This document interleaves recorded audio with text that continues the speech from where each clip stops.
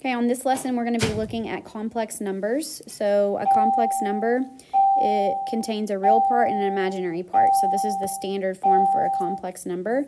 So if you remember from Algebra 1, you talked about imaginary numbers. Imaginary numbers are whenever you are taking the square root of a negative number, which is impossible, right? Because when you take the square root, you're trying to find a number times itself that gives you that. Well, there's not a negative number times itself that gives you a negative answer. Okay, so that's an imaginary number. So you're going to have a real part, which is your A, and then the imaginary part, which will be your B. Okay, so there's different things that you can look at for your key concepts here. It says complex numbers are expressed in the form A plus BI, where A represents your real number and the BI represents the imaginary number. So we're going to identify the real part and imaginary part of the complex number. So I'm just going to label it as real, and then I'll abbreviate imaginary. So the real part would be 7. The imaginary part would be negative 2i. Part B, the real part is 16, and then notice there is not a BI, so you would put 0i, would be your imaginary part. Part C,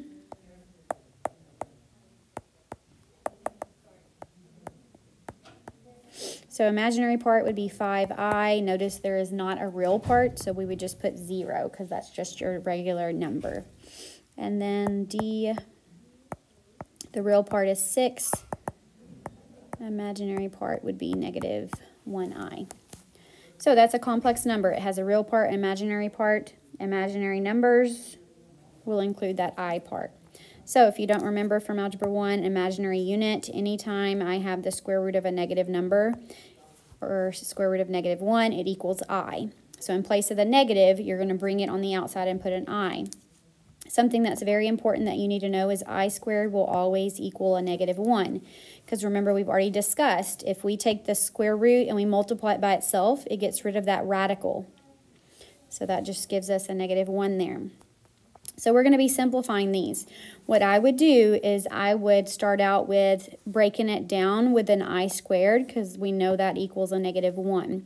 So to get I cubed, I would have to do I times I squared, right? Because I add the exponents.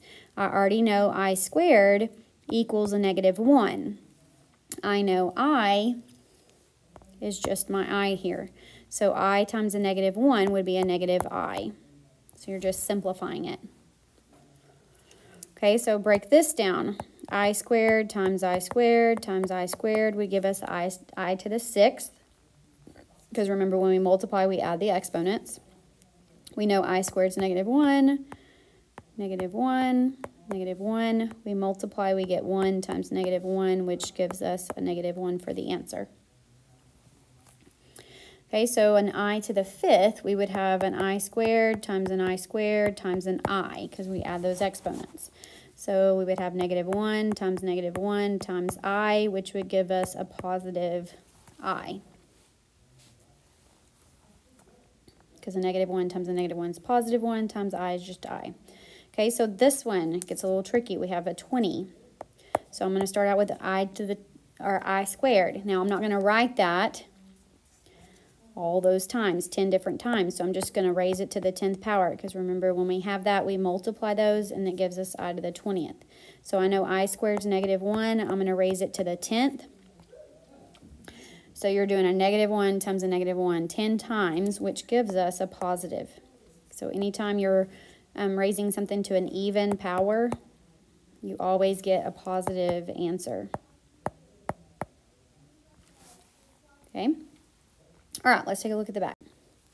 So here we're going to be simplifying square roots of negative numbers. So remember, the square root of negative 1 is just I. So what you will do is, if there's a negative under the square root, we're going to bring it on the outside and make it an I. Now, the reason that's put a negative is because I brought that down. And then I'm going to take the square root of positive 64.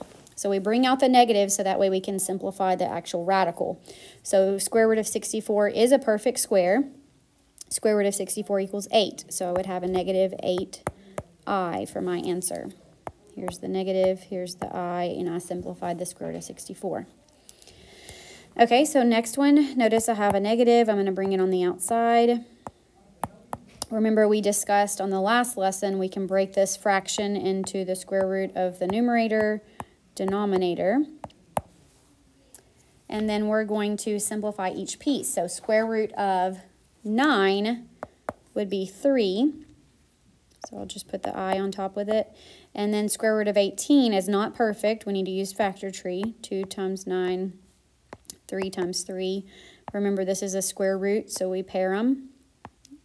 So that would be 3 square root of 2. Now, remember, we discussed that we can't have a radical in the denominator, and notice we do, so we have to rationalize it. So this 3, notice right here, I can actually cancel with that. 3 divided by 3 is just a 1. So to get rid of this radical, I need to multiply by the square root of 2 on top and bottom. So that would be I square root of 2 on top over just 2. Because remember, a radical or square root times itself gets rid of the radical. So there's my final answer. Okay, so looking at part C, first bring out the negative, make it an I, so you can simplify the square root of positive 98. So I'm going to use factor tree. I know 98 is not perfect. Always check that at the beginning if you need to. So 2 times 49, 7 times 7. We're pairing these because it's a square root, and then boxing in the 2. Remember, your pair comes out because we're trying to take out all of the perfect square numbers. So I have 7i square root of 2. Don't forget about your I that you took out. All right, D. Notice I have a negative sign already on the outside. I'm going to bring this out and make it an I. And then I'm going to take the square root of the numerator and denominator. So neither of those are perfect, so I need to use factor tree. I'll come on the side.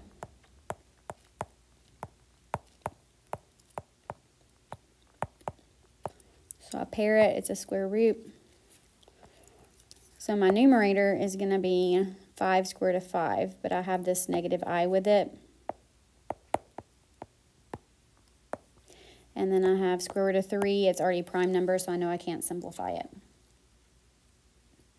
Okay, so I have to get rid of the the radical in the denominator, so I have to multiply it by square root of 3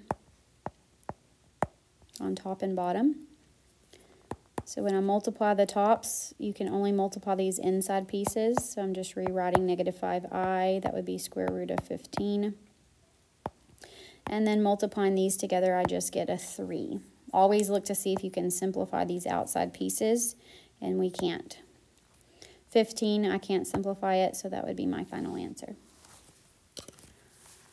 So you're simplifying the radical just like we've done before, except we're having to bring that negative that's under the square root, bring it out as an I on the outside so we can simplify. All right, so the next part, we have complex conjugates. Remember, we talked about conjugates the other day when we were doing radicals. If I have a plus bi is a root of a polynomial, then its conjugate is a minus bi. So just like the other day, the only difference is the sign. So that way when you multiply them, the middles cancel. So we're going to solve each equation using square roots.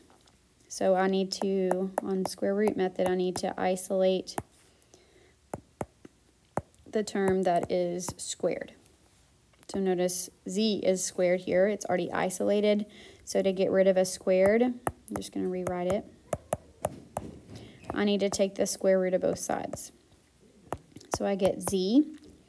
And then I'm going to have two answers, a positive and negative. So anytime I'm solving a quadratic, which is a squared, I have two answers. So when I simplify this, I'm going to bring the negative on the outside as an I. And then I'm going to simplify the positive square root, or square root of positive 49, which is 7. So the 7 goes in front of your I. So z would be positive and negative 7i. Okay, so looking at B, I need to isolate my term that is squared. -2 is not squared, so I need to divide by -2 at the beginning. Then I can take the square root to get rid of the squared, because when I take the square root of something that's squared, it gets rid of it, so I just have W. Remember, you get 2 answers. I'm going to bring out the negative sign and put an I. And then I have to simplify the square root of positive 24. It's not perfect, so I need to use factor tree. It's a square root, so I need to pair up the same numbers and then box in whatever is left. Okay, so I'm bringing out a 2, because that's what I have a pair of. So 2, and then put the I. Square root of, if there's multiple ones left, I multiply them, it gives me a 6. So there's my answer. So we are solving these using the square root method. So we're isolating the term that's squared, and then once we take the square root, some of these have negatives under it, so we have to use an I, and then we can simplify the radical that's positive. If you have any questions, let me know.